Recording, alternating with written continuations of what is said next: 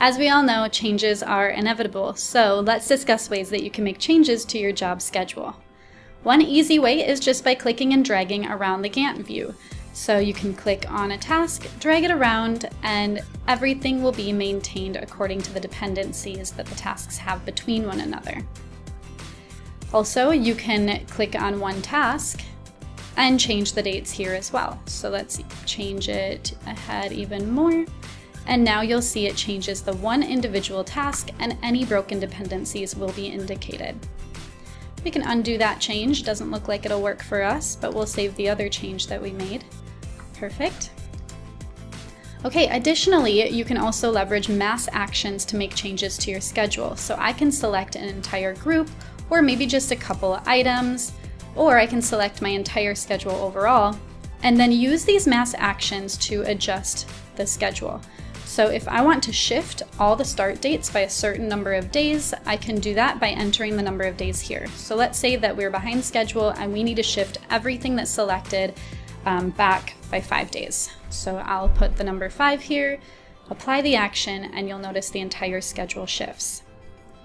Also, I can shift any selected task ahead, and let's say we're ahead of schedule by 9 days. I can do a -9 here and it will shift all of the selected tasks ahead. Perfect. Okay. Additionally, you have some other ways that you can adjust those dates. You can shift the start date specifically to a date located here.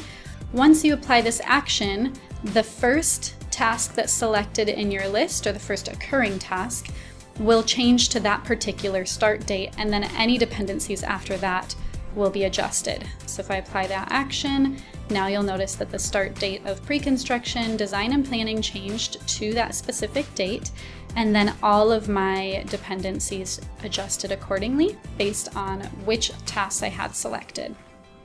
You can also use these ability to set all of the start dates to a particular day for all the tasks that are selected, or all the end dates to a particular day as well. In those cases, you're probably just going to have 1, 2, maybe 3 tasks selected that you're setting a start and end date to rather than your entire schedule. You also can move tasks into other task groups if you need to, just by selecting the tasks you'd like to move.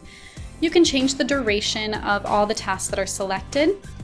And then you can even change your task type for the selected items or adjust who's assigned to which item. You can remove them, or you can go ahead and add them here as well.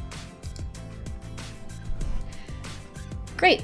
When you're making adjustments in your schedule, sometimes it's really helpful to have a baseline to know where you adjusted from. So your original schedule you'll put together, and that's your goal. Those are your goal dates. And then as you work through the job, your schedule will vary and change, but you may also always want to compare back to that original baseline schedule.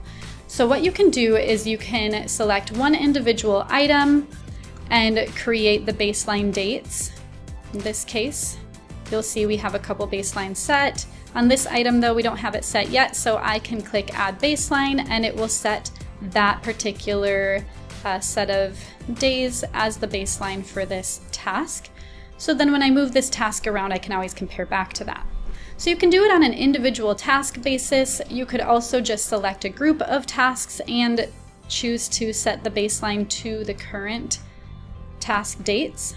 Or you can select your entire schedule. This is going to be the most common. After you build out your whole schedule for the job, go ahead and select everything and then say set baseline to current. And once you save those changes, it's going to have that created as the backlog, or basically your original schedule dates. So now that we've set all of these as our baseline, we can then go ahead and make changes to our entire schedule.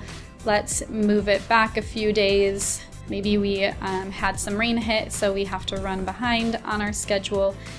Now, if I click this button up here to show the baseline, it will show me those baseline or original scheduled dates compared to our current schedule, so I can compare and contrast any of those changes that were made and see how far along we are to meeting our goals. If you have any questions about making adjustments to your schedules, contact your customer success manager or just email support@jobtread.com and we will be happy to help.